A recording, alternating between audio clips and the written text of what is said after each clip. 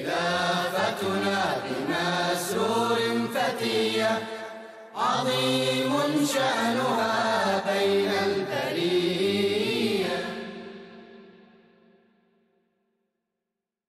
Assalamu alaikum wa rahmatullahi wa barakatuhu, and welcome to another episode of Beacon of Guidance. This is a compilation of questions and answers given by Hazrat Amir al-Mu'mineen Ayyadahullahu ta'ala bin Nasrihil Aziz from various virtual mulaqats from Ahmadis from across the world. Let's now start our program with the very first question. Hazrat Khalifatul-Masih V Ayyadahullahu ta'ala bin Nasrihil Aziz presided over a virtual mulaqat with Waqf-e-Nau from America on the 29th of May 2022. One of the members asked, how can we encourage young Khuddam to join the blessed scheme of Wasiyat? Let's take a look at Hazur's answer. My question is, as a Qaid in a Waqf-e-Nau, how do I convince young Khuddam to join the blessed scheme of Wasiyat? You see, you are Qaid. What does it mean? To serve the Jamaat. What does Qaid mean? Qaid is the leader. So you are the leader. If your words or your deeds, your actions are the same, then the people will follow you. They will try to listen to you.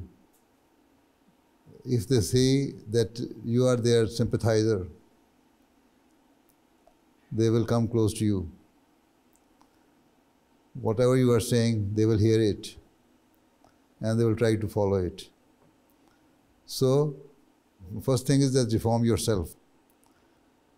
Be like a person who is following the true teaching of Islam and the Quran. And secondly, make your fellow Khuddam realize that whatever you are saying, you practice it. And then let them realize that you are their true sympathizer. Right? So let them realize that you want them to always remain on the right path. So when these things are being portrayed by you, then other Khuddam will follow you. They will listen to you. And you can also explain to them, this Wasiyat scheme is a very blessed scheme. If we join this scheme, Allah Ta'ala will also help us and give us the opportunity to reform ourselves. Although it so happens that sometimes some people do Wasiyat, but they are not very pious and they go astray.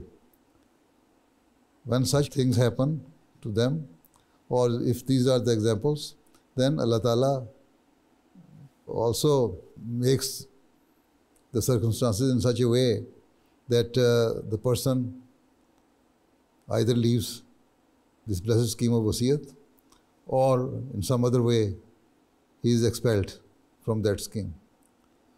But mostly, if a person joins the scheme of Wasiyat and he is a true follower, he has read the book of Al-Wasiyat, then they will realize that what their duties are and how should they behave. And being a Waqf-e-Nau, this is your utmost duty to be the example for others. So, you are the people who have promised to reform the world. You are the people whose parents promised, and then later on you yourself promised that you will change the world and bring whole of the mankind under the fold of Islam and Ahmadiyya, and make them realize their duties they owe to Allah Ta'ala and to fellow human beings. So, if you are doing all these things, then there will be power in your words. and even without saying something, your actions will attract other people to follow you. Okay? Jazakallah. For our second question, beloved Hazur graced a virtual mulaqat with Lajna Imaila from Sweden on the 21st of November 2021. Hazur was asked regarding a new EU law that an employer can fire an employee who wears the hijab. Let's see Hazur's response. Hazur, मेरा सवाल ये है कि European union ने एक नया law पास किया है जिधर एक एम्प्लॉयर एक हिजाबी एम्प्लॉई को फायर कर सकते हैं कोई एक्सप्लेनेशन के बगैर. तो हजूर आप हमें क्या एडवाइस दे सकते हो, कौन से गाइडलाइंस? बात यह है कि नायत आम कानून है, इसके ख़िलाफ़ आवाज़ें भी उठ रही हैं, ठीक है, और ये तो ह्यूमन राइट्स के ख़िलाफ़ है.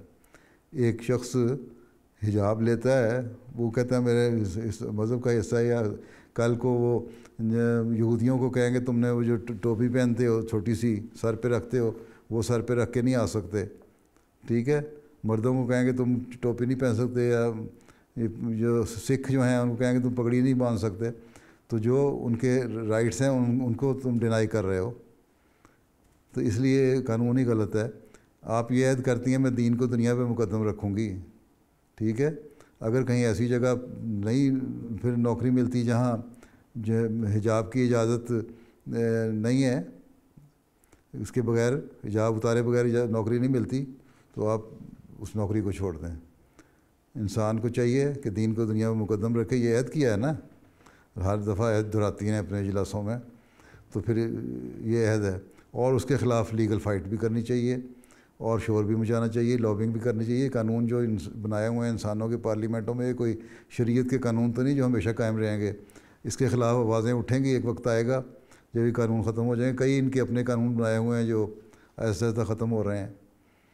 तो हमारा भी काम है कि आवाज़ उठाते रहें. आज नहीं तो 5 साल बाद, 10 साल बाद, या अगली नस्ल को कम से कम आज़ादी मिल सकती है. लेकिन एक बुनियादी बात हमें याद रखनी चाहिए कि हमने दीन को दुनिया पे मुकद्दम रखना है, ठीक है. और जो ये कर रहे हैं वो गलत कर रहे हैं. और फिर ये एक तरफ कहते हैं ह्यूमन राइट्स की बातें करते हैं, दूसरी तरफ जो राइट हैं औरतों के इस्लाम के उसको डिनाई कर रहे हैं. तो इसके ख़िलाफ़ लिखो अखबारों में. अहमदी लड़कियों को चाहिए ना कि लिखें, अपने स्वीडिश अखबारों में भी लिखें, यूरोपियन अखबारों में भी लिखें, जहाँ जहाँ जिसकी से है. मैंने कहा भी हुआ है काम करें, तो आप लोग भी काम करें, स्वीडन में लिखें कि ह्यूमन राइट्स के तो वायलेशन तो आप लोग ख़ुद करते हैं ऐसे कानून पास करके. एक पोटेंशियल शख्स है, एक बड़ा अच्छा कैलिबर का शख्स है, एक अच्छी साइंटिस्ट औरत है, एक अच्छी डॉक्टर है, सर्जन है, लेकिन उसको उसका एम्प्लॉयर सिर्फ इसलिए फ़ायर कर देता है कि जी तुम हिजाब पहनती हो. तो ये कोई इंसाफ तो नहीं है.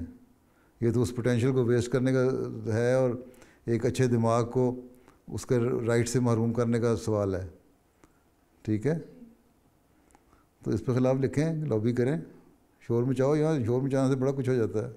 तुम लोग भी लिखो, ठीक है. जज़ाकल्लाह. For our third question, we turn to Germany. Hazrat Khalifatul-Masih V, Ayyadahullah Ta'ala bin Nasrihil Aziz, granted a virtual mulaqat with Ahmadiyya Germany on the 28th of August 2021. A child asked that when we face a difficulty, how do we know if it's a punishment or a trial from Allah? मेरा सवाल ये है कि जब हम मुश्किल में होते हैं तो हमें कैसे पता चलेगा कि अल्लाह ताला हमें सज़ा दे रहे हैं या एक इम्तिहान ले रहे हैं. तुम मुश्किल में हो रहे हो तो अगर तो तुमने कोई बुराई की है और उस बुराई की वजह से मुश्किल में गिरफ़्तार हुए हो, तो ज़ाहिर है पता लग गया ना कि सज़ा ही मिल रही होगी. अगर कोई बुराई नहीं की और एक रूटीन वैसे अलबाज मुश्किलात खड़ी हो गई रास्ते में, सामने आ गई तकलीफ़ें, तो फिर इसका मतलब ये है कि कोई अल्लाह ताला की जैसे इम्तिहान है, ठीक है. नबी तो अल्लाह ताला के बहुत प्यारे होते हैं ना, उनको भी इब्तिला आते हैं, मुश्किलात आती हैं ना, ठीक है. वो भी बीमार भी होते हैं, उनको मुश्किलात भी आती हैं. हज़रत सल्लल्लाहु अलैहि वसल्लम तो सबसे भी ज़्यादा प्यारे थे ना अल्लाह ताला के, उनको भी मुश्किलात रास्ते में आती थी ना. उनके पास भी ऐसा वक्त आया ना जब उनके पास खाने को लिए कोई खाना नहीं होता था, جب جنگ کے دنوں میں ان کو بھی ایسا وقت آیا جب انہوں نے پیٹھ پہ پتھر باندھے ہوئے تھے نا، تو اس سے زیادہ پیارا اللہ تعالیٰ کو کون تھا؟ ان کو بھی مشکلات میں ڈال دیا. پھر جنگ کی مشکلات ہوئیں، کئی دن کے فاقے ہوتے تھے. حضرت عائشہ کہتی ہیں ہمارے گھر میں کئی دن آگ نہیں جلتی تھی. تمہارے گھر ایک وقت تمہیں کھانا نہ ملے تو کہتے ہو ہم کس مشکل میں پھنس گئے. یہی مشکلات ہوتی ہیں. کئی دن آگ نہیں جلتی تھی. کبھی کھانا آ جاتا تھا اور سرکے میں ڈبو کے حضرت صلی اللہ علیہ وسلم روٹی کھاتے تھے تو کہتے کیسے کتنا اچھا اعلیٰ کھانا ہے. کبھی کسی کے صحابی کو پتہ لگا کہ کئی دن سے آن وسلم فاقے سے ہیں تو ان کو دعوت کرتے تھے، لے جاتے تھے. اگر تمہارے لیے یہی مشکلات ہیں نا کہ اگر تمہیں آج اماں پیسے نہ دے، ابا پیسے نہ دے برگر کھانے کے لیے، پاکٹ منی نہ دے اسکول جانے کے لیے، تم کہتے ہیں کس مشکل میں پڑ گئے ہم. تمہارے لیے تو یہی مشکلات ہیں. یا بخار میں مبتلا ہو گئے تو کہتے مشکل میں. آنسل نے فرمایا کہ بڑے سخت گرم تھے کہ میں جتنا مجھے تیز بخار ہوتا ہے اور بیمار میں ہوتا ہوں، جتنی مشکل میں ہوتا ہوں، اگر تم لوگوں کو ہو تو تم برداشت نہیں کر سکتے. ٹھیک ہے. تو مشکلات جو ہیں اگر اللہ تعالیٰ کی خاطر انسان برداشت کرتا ہے، نیکیاں کر رہا ہے اور کوئی برائی نہیں کر رہا. اگر تم سمجھتے ہو تم نے کوئی برائی نہیں کی، تم نیکی کرنے والے ہو، تم نمازیں پڑھنے والے ہو، اللہ تعالیٰ کی عبادت کا حق ادا کرنے والے ہو، لوگوں کے حق ادا کرنے والے ہو، کسی سے لڑائی نہیں کرتے، جھگڑا نہیں کرتے، کسی کا حق نہیں مارتے، پھر راستے میں جو مشکلات آتی ہیں، ابتلاءات ہیں، وہ امتحان ہے اللہ تعالیٰ کی طرف سے. اللہ تعالیٰ مزید دیکھتا ہے کہ ہاں تم برداشت کر سکتے ہو کہ نہیں. اور جب برداشت کرتے ہو اور پھر بھی اللہ کا شکر ادا کرتے ہو ہیں اور پھر بھی یہی کہتے ہو کہ ہم راضی ہیں اسی میں جس میں اللہ تعالیٰ کی رضا ہے، تو پھر اللہ تعالیٰ انعامات دیتا ہے اور انعامات سے نوازتا چلا جاتا ہے. اور اس کے نتیجے میں پھر انسان کو پتہ لگ جاتا ہے کہ اس مشکل کے بعد جب آسانیاں پیدا ہوتی ہیں تو تب پتہ لگ جاتا ہے کہ اللہ تعالیٰ ہمارے سے امتحان لے رہا تھا. لیکن اگر اس مشکل میں منہ سے تم لوگ ایسے الفاظ نکالنے شروع کر دو جس سے ناشکری کے الفاظ ہوں یا شکوہ ہو اللہ تعالیٰ سے، تو پھر وہ مشکلات لمبی ہوتی چلی جاتی ہیں اور وہ ہو سکتا ہے وہ امتحان جو ہے وہ تمہارے لیے سزا کا باعث بھی بن جائے اگر تم شکر گزاری نہیں کر رہے. اس لیے ہر حال میں شکر گزاری کرو، اللہ کی عبادت کرو، بندوں کے حق ادا کرو، تو اللہ تعالیٰ اس کے نتیجے میں ریوارڈ دیتا ہے اور جزا دیتا ہے، انعام دیتا ہے. اور پھر انسان کو پتہ لگ جاتا ہے کہ میں جس مشکل میں سے گزر رہا تھا وہ مشکل میری سزا نہیں تھی بلکہ اللہ تعالیٰ کی طرف سے کہ امتحان تھا. ٹھیک ہے، ٹھیک ہے نا. جزاک اللہ پیارے حضور. Question 4 was presented to Hazrat Amir al-Mu'mineen on the 26th of September 2021 when he granted a virtual mulaqat with Lajna students from Nigeria. One of the students had asked, what is Hazur's advice for married couples? With the increase in divorce rate in our society, what is the holiness advice for married couples? You have to increase your tolerance threshold. Boys and girls both. You see, we cannot say the divorce rate is increasing only because of the fault of one person, boy or the girl. Both have some shortcomings in them. The best way to live a good married life is that increase your tolerance level, right? And ignore all the shortcomings you see in your spouse.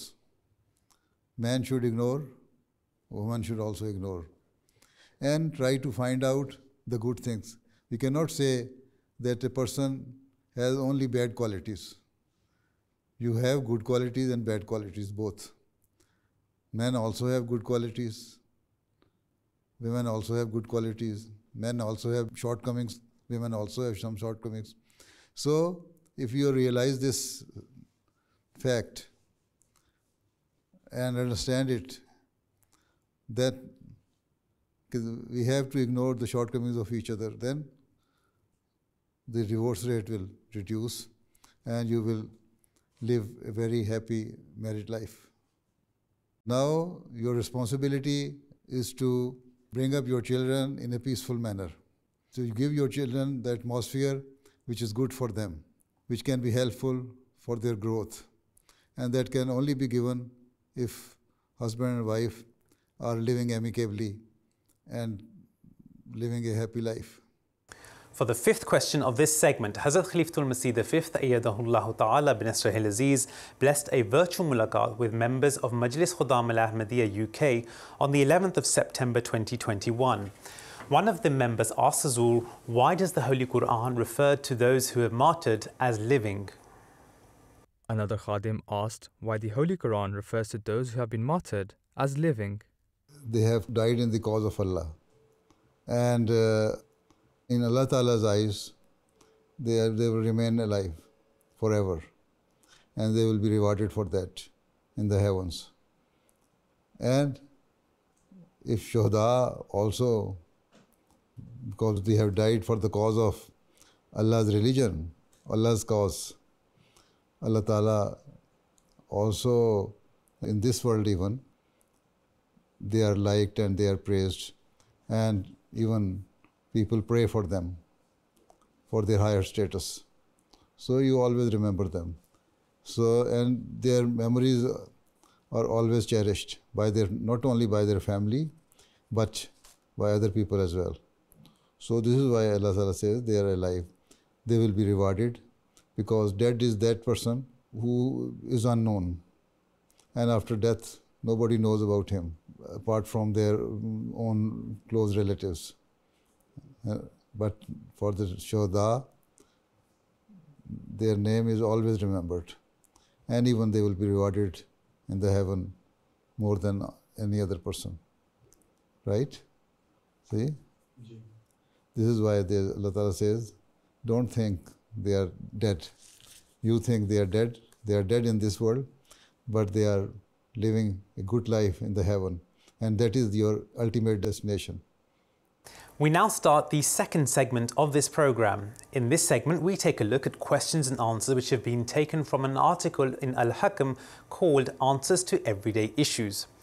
For our first letter, someone wrote to Hazrat Amir al-Mu'mineen, Ayyadahullah Ta'ala bin Nasrihil Aziz, that some non-Ahmadi scholars argue that the phrase Hubbul Watan min al-Iman, or love for one's country, is part of faith, which is attributed to the Holy Prophet sallallahu alaihi wasallam, was in fact not uttered by him, and they asked for a reference.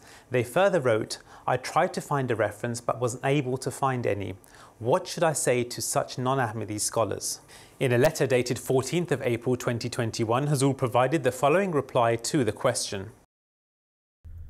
This hadith of the Holy Prophet Muhammad, peace and blessings of Allah be upon him, has been narrated in various books. For example, Allama Mullah Ali Al-Qari has recorded it in his book Al-Mawdu'at Al-Kabir.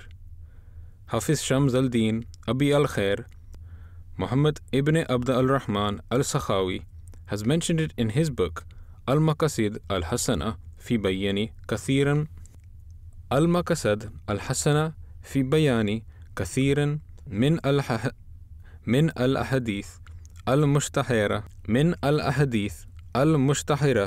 على الألسنة, and Allama Jalal al-Din al-Suyuti has included it in his book Al-Durar al-Muntahirah fi al-Ahadith al-Mushtahirah. Some of the classical scholars have rejected this hadith of the Holy Prophet, may peace and blessings of Allah be upon him, on futile grounds and through peculiar arguments, instead attributing it to some of the Islamic predecessors, Salaf. However, all of this critique and reasoning by those scholars is invalid in light of the other hadith and in view of the teachings laid out in the Holy Quran. Therefore, one cannot deny that this hadith is a saying of the Holy Prophet, peace and blessings of Allah be upon him, merely on the basis of the views of these scholars. They argue that there was no connection between one's love for their country and one's love for their faith, since disbelievers and hypocrites also love their country, despite not having even an ounce of faith. They ask, how could one's love for one's country be part of faith?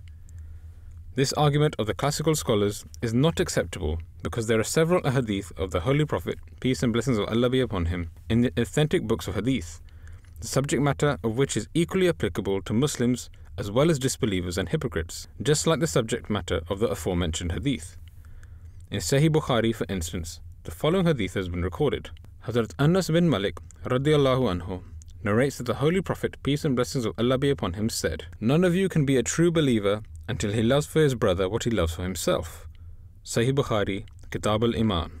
Similarly, Hazrat Abdullah bin Umar radiallahu anhu narrates, once Allah's Messenger, peace and blessings of Allah be upon him, passed by an Ansari man who was admonishing his brother against modesty, hayya.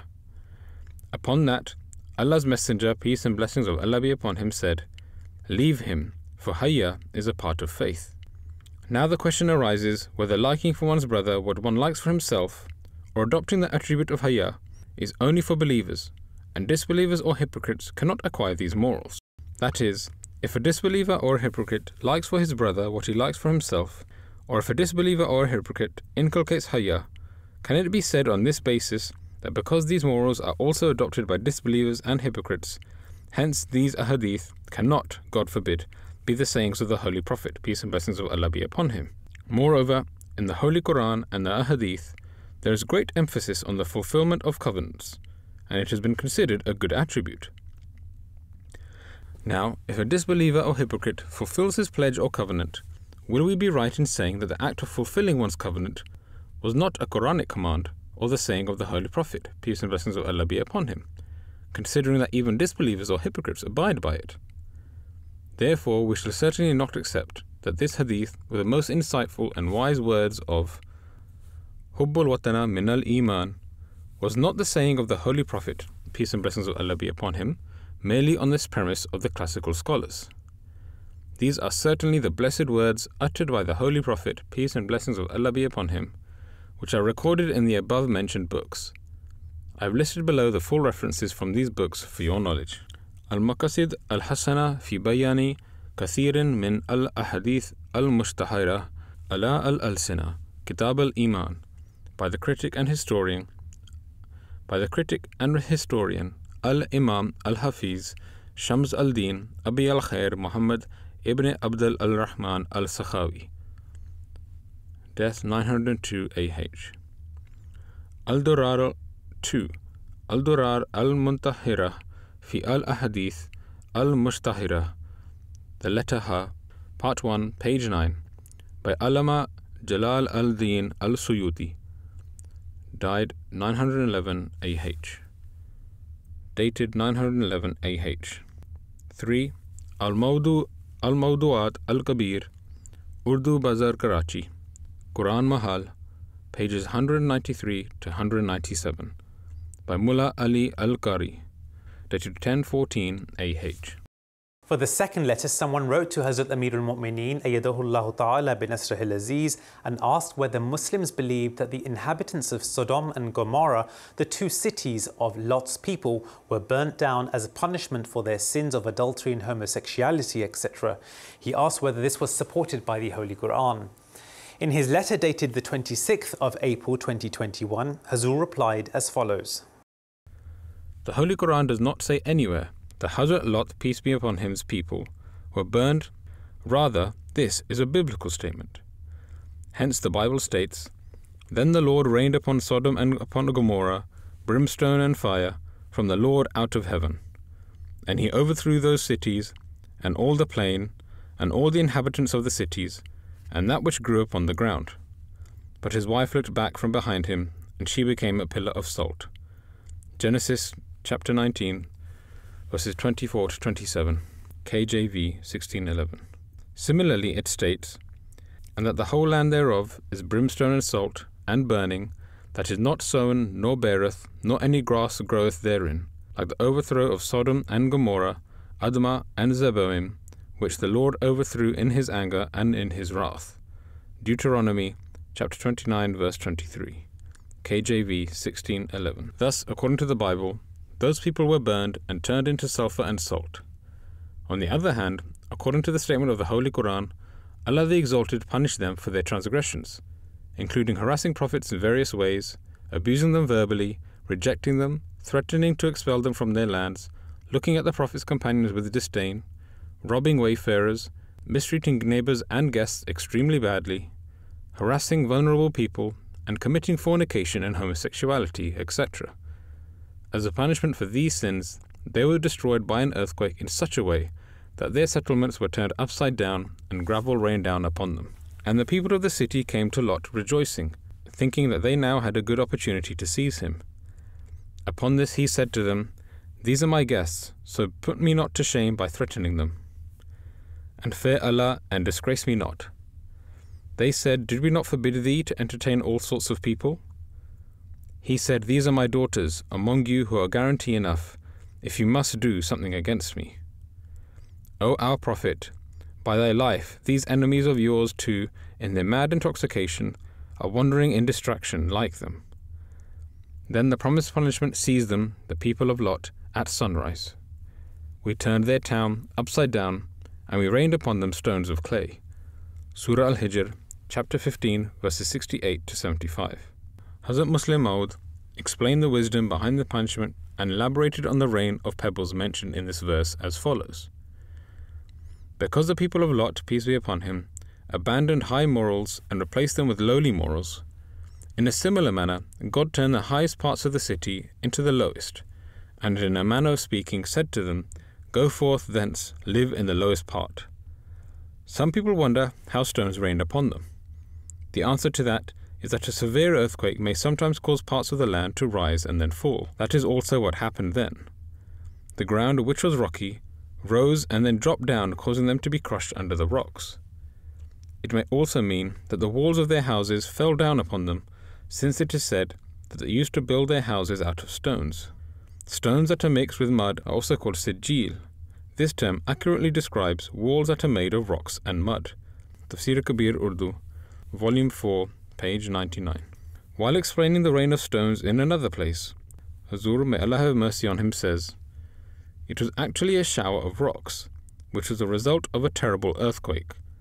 That is, the surface of the earth was overturned and the soil went up hundreds of feet, and it was as if soil and rocks rained down upon them. Tafsir Kabir, Urdu, Volume 7, page 408. The people of Lot rejected the messengers. When their brother Lot said to them, will you not become righteous? Surely I am unto you a messenger, faithful to my trust. So fear Allah and obey me, and I ask of you no reward for it. My reward is only with the Lord of the worlds. Do you, of all peoples, approach males, and leave your wives whom your Lord has created for you? Nay, not only do you commit this act, but the truth is that you are a people who transgress against the dictates of human nature in every way. They say, if thou doest not, O Lot, thou wilt surely be one of the banished ones. He said, certainly I hate your practice. My Lord, save me and my family from what they do. So he saved him and his family, all of them, save an old woman among those who stayed behind. Then, after having saved Lot, we destroyed the others.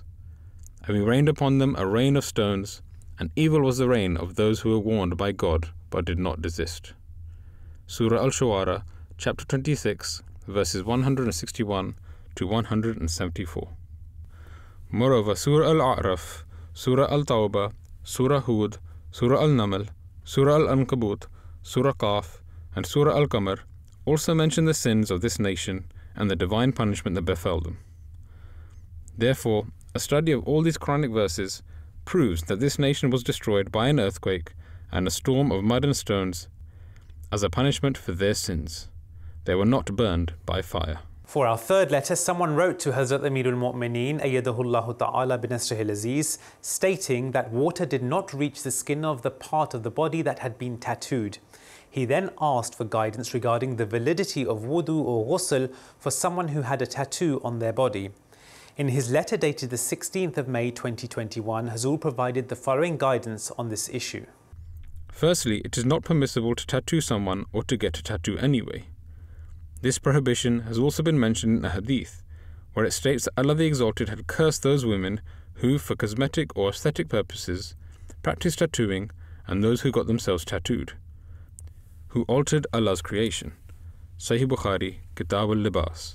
When the Holy Prophet, peace and blessings of Allah be upon him, was commissioned as a prophet, on the one hand, the poison of various kinds of polytheism had spread everywhere in the world, and especially in the Arabian Peninsula, and on the other hand, different kinds of misguided attitudes had also gripped humanity in their claws.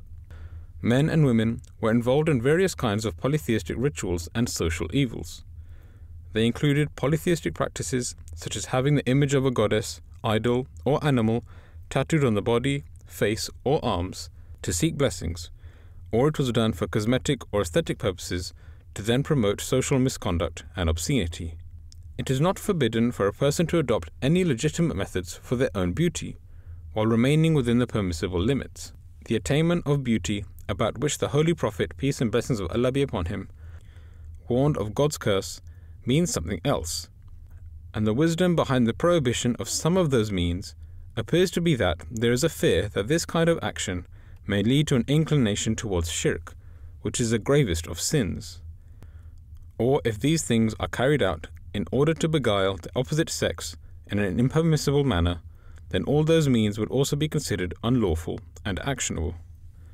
As far as getting a tattoo is concerned, whether it is a man or a woman, the only purpose behind it is to show it off or to beguile the opposite sex in an impermissible manner. That is why people usually get tattoos on body parts that they may then expose and exhibit to the public. However, if a person gets a tattoo on a body part which is commanded to be veiled, satr, then first of all, at the time of having that tattoo, the individual violates the commandments of parda and commits obscenity which is against the teaching of Islam. Moreover, one idea behind getting tattoos on the veiled parts of the body is that they may be exposed in front of the opposite sex while committing evil deeds. All of these methods are prohibited because they contradict Islamic teachings. Furthermore, tattoos have also been linked to a host of physical and health issues. For instance, the sweat glands under the skin are badly affected in the areas of the body that have tattoos. That is, having a tattoo reduces the sweating in the concerned parts of the body, which is harmful to one's health. Similarly, since tattoos become permanent features on the skin, sometimes as the body grows or shrinks, so does the shape of the tattoo, which makes a tattoo look ugly instead of beautiful. Then, such individuals begin to think of them as a plague that they cannot get rid of. Thus, for these reasons alone, it is futile and absurd to get a tattoo. Therefore, it is not permissible for a believing man or a believing woman to get a tattoo on their body. However, if a person has had a tattoo on their body before becoming an Ahmadi, and now Allah the Exalted has given them the ability to accept Ahmadiyyat by showing them the true path of Islam, then this act would fall under the category of accept what has already passed. Moreover, such a tattoo from prior to accepting Islam would not affect the validity of one's wudu or ghusl, just as a woman's applying nail polish does not affect her wudu, and her wudu is valid even though she has applied nail polish. In the same manner, such a person's wudu and ghusl with tattoos would be valid.